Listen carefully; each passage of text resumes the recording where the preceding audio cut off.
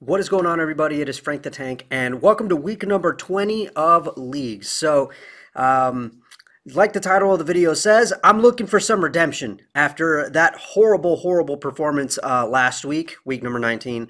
Um, after that week had concluded, I looked back on it and realized that I was like totally lost. I don't know. I wasn't 100% all there, if you know what I mean.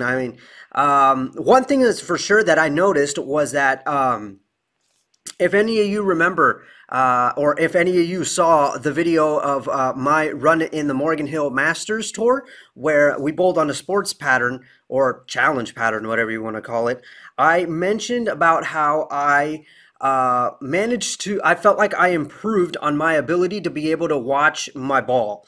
And I felt like I improved on the ability to be able to watch where I laid the ball down, where it passed through the arrows, and what board it got down lane at the break point, and where the ball ended up at the pocket, and how what it did when it hit the pins. I felt like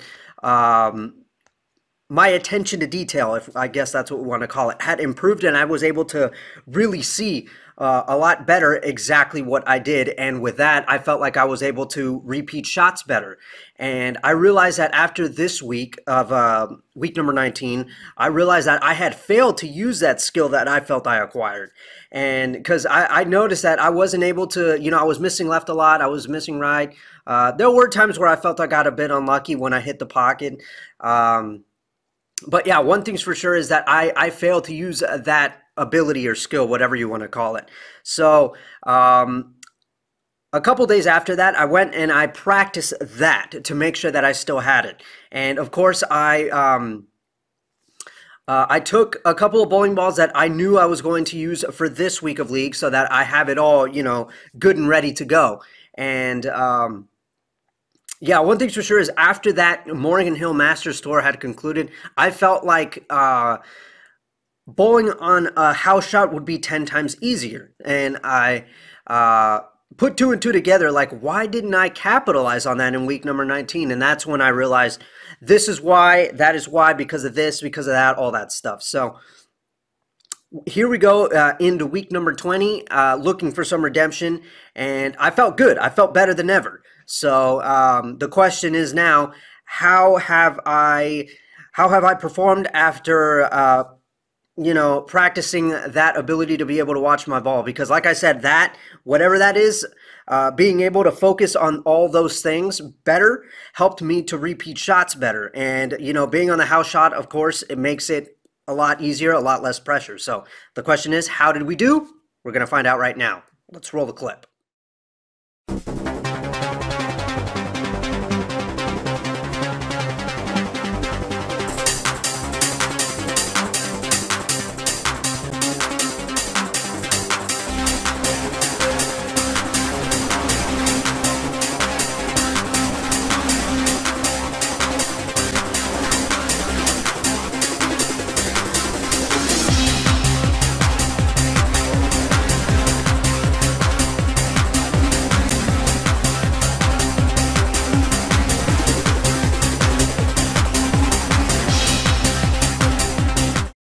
Okay, everybody, so here we go. Week number 20 underway. So in the 10 minutes of practice, I tested what I brought with me, as I usually do.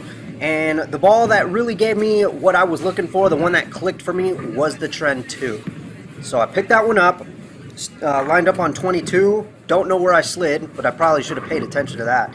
But going into this, I tried to, use that, whatever you want to call it, skill, ability, that I felt I improved on from the Morgan Hill Masters Tour. Trying to focus on where I laid it down, where the ball passed through the arrows, trying to get it on my break point target, which is about right here. If not the best way to explain this, but yeah, I could tell like the ball would grab at the lane and start hooking about right here. So I knew where I needed to get the ball, but obviously paying attention to where I laid it down and where it passed through the arrows would help me with that. And for some reason, it would play a part in getting me to repeat shots. So Yeah, I knew this entire night I had to keep that in my head. I couldn't get distracted. I couldn't let that escape my mind. I knew I needed to keep that in my head to be able to help me repeat these shots. And unfortunately, that first shot, as you can see, everything about it was wrong. And I ended up with an open as well. Not the best of starts. But here, I also got it incorrect, and I also released it in an incorrect way. But I could tell I missed my breakpoint target. I got it to the right late, if that makes any sense. Like, you see, I got it there, and I was supposed to get it kind of like over here. So I kind of expected for that to happen. And I knew it too. So I knew, okay, I'm obviously not getting it right. I missed my target and ended up like passing it. And I saw that too. I paid attention to all of that, so I knew what not to do for the next shot. Okay, so here we go into the third frame after a spare in the second and an open in the first. But we're back on the right, so how have I recovered? I made the move to 21 because I completely forgot that these lanes were, based on the 10 minutes of practice, I noticed that my stuff was not necessarily, you know, slapping into the pocket. It was getting a lot of like light hit or deflection or something like that. So I thought maybe I should move a board over for everything, and I forgot to do that in the first two frames. So in the third frame, I moved over a board from 22 to 21, and it hit the pocket stronger. I noticed that, but as you can see, it didn't continue when it hit the pins, and it left me a 10. And I did feel like I didn't necessarily add enough at the release point, so I thought, all right, I'm going to try to do the same thing on the left lane, line up on 21, but put more hand at the bottom, because I felt like the ball kind of just, you know, rolled off my hand. I didn't add anything to it, because I knew that the shot was correct. It was everything I was looking for, but as you can see, 10 pin, I think it was a ringing 10. So I tried it here, added more, and I got what I was looking for. Alright, so going into this shot, I reminded myself to not only do what I did on the left lane, but to also not be careful with the speed, because I didn't want to get too quick with it, because out of fear that the ball would probably like deflect when it hit the pocket. And you could see there that I was like, oh, that was kind of a close call. I didn't think that would hold, but it did. And I saw that 7 too. Alright, so on this shot, I remember that I got it left. Yeah, right there. See, left all the way down. And somehow got hold. So on this shot right here, it looked good to me. I got it where I wanted it. All the way down, but it came back light. Now, I couldn't explain that. Another really good shot right there. But I feel like I gave it too much time to line up to the pocket. You could see it totally just like had a lot of time to roll there. See that? Way too much time to roll into the pocket, and almost had a ringing 10, but luckily the 6 kind of tapped it from the bottom. But I didn't let any of that get to me with the 10 pins. I stuck with my plan, stayed on 21, kept doing what I tried to do. And I was like, get that 10 out of here. So here we are on the 10th frame now, and I believe I did some experimenting since we were on the 10th, and I already put in a good score. But that right there was a great shot. Unfortunately, the messenger did not deliver, and of course, when the shot looks good, when the form looks good at the foul line, it doesn't work. I hate when that happens. Can I pick up a 10 pin more convincingly this time?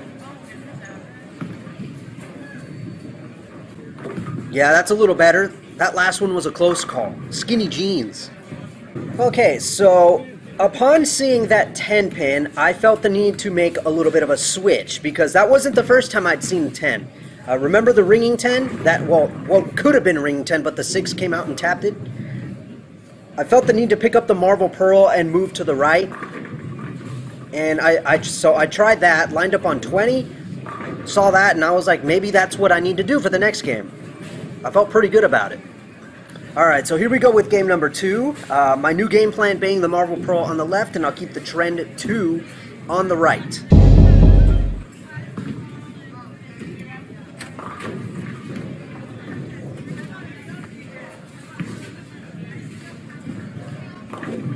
Yeah, unfortunately, I let that one go wrong, and you could see there, it didn't really get back around, and I ended up leaving a, I don't even know what that is, but it's definitely not a baby split, because you could see that pin hiding in the back. Now, this wasn't textbook right here, but at least I got it.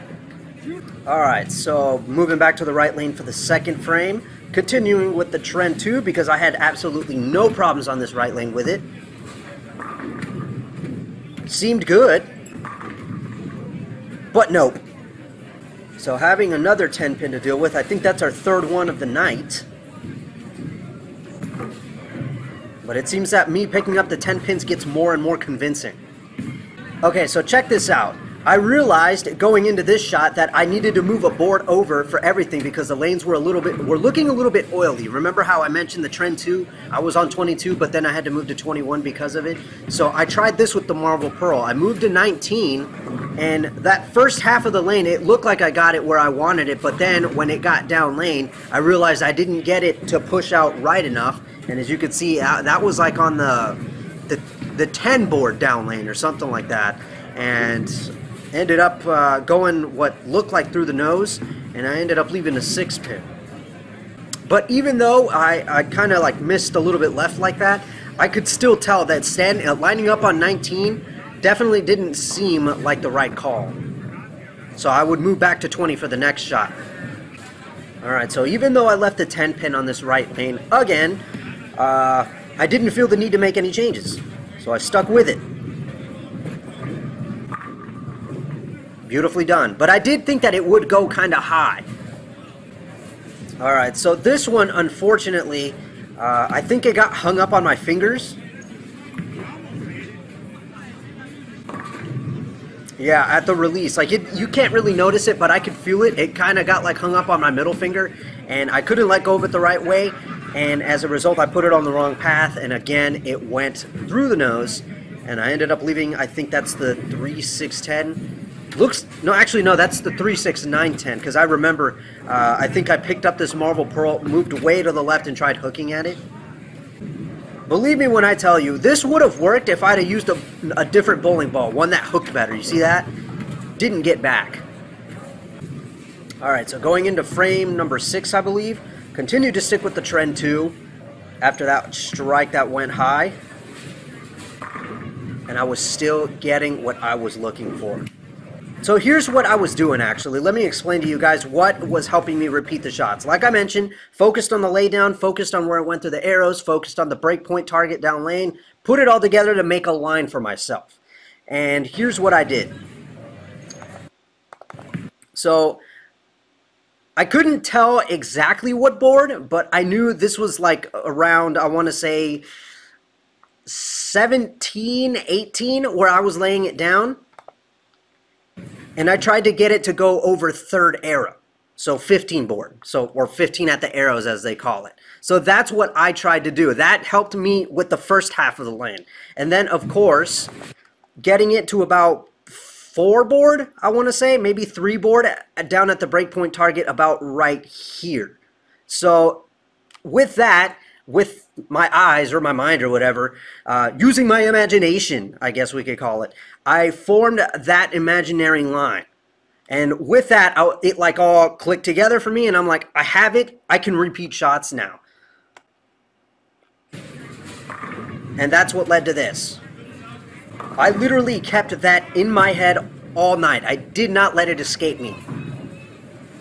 And here we go with a different ball. We went with the ball change because the Marble Pearl clearly wasn't working out. I went with the Fate. And unfortunately, you don't see it because old St. Nick over here, taking forever to pick up his ball. He's one of those ones, unfortunately, that like fiddles around with the ball on the ball return looking for the holes and picks it up by the holes. And that, for me, is one of my pet peeves. And I'm not just saying that because I have my camera propped up right here. Even if I didn't have my camera propped up right there, that's one of my pet peeves. And you know what? That gives me a question for you guys. Put it down in the comment section. What is one of your like pet peeves in bowling? What is something that you hate that other people do that really just really gets at you? But anyways, Going on to the right lane now after that incredible shot with the fade. Clearly, it was the one to be on the left lane. I liked it. Lined up on 21, just like I did with the Trend 2. Weird that I wasn't getting what I wanted from the Trend 2 on the left lane, but I was with the fade. But you know what? If it works, do it, right? So again, tried my best to lay the ball down where I wanted it to, and I got the result again. So I hate to do this, but let me explain to you why this thing with people picking up the bowling ball by the holes is a pet peeve. Look at this. Just like, honestly, what is so difficult about just picking up your ball? You know, why do you gotta go looking for the holes and then picking it up like that? Anyways, my apologies for sounding like I'm getting angry or irritated over that, but Jesus Christmas, I really do not like when people do that. Again, even if I didn't have my camera propped up right here, it's still a pet peeve of mine. But anyway, there I go, trying to repeat again, but unfortunately I got the ball too far to the right. And not only that, I missed my breakpoint target as well. I got it over here instead of over here, and I paid the price. And the funny thing is I was actually having a little bit of a battle with this lady that was on the opposing team. I think she got like 213 to finish, and I realized that we were just having a fun little battle, and after that shot, I realized I needed to strike to tie her at least, because she had 213, and I needed to strike to get 213. So the question is, do I get the strike to tie? No, I don't. You see, and there, yeah, I'm thinking, great, I just lost to this lady, and she was laughing at me. Not in a way like, ha ha, screw you, but like, you know, like I said, we were just having a little bit of fun there with that. But yeah, 10 pin, of course. And I ended up with 212 to finish that one off.